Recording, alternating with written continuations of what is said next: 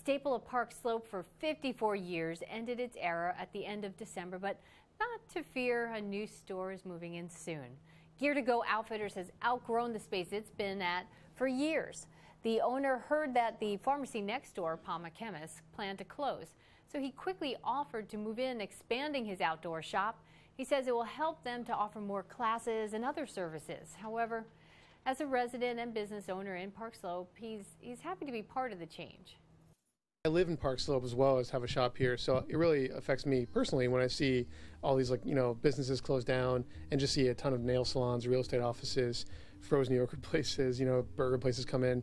So I'm obviously glad that we're able to expand, but also for the neighborhood that we're able to kind of keep that mom and pop shop feel to the neighborhood.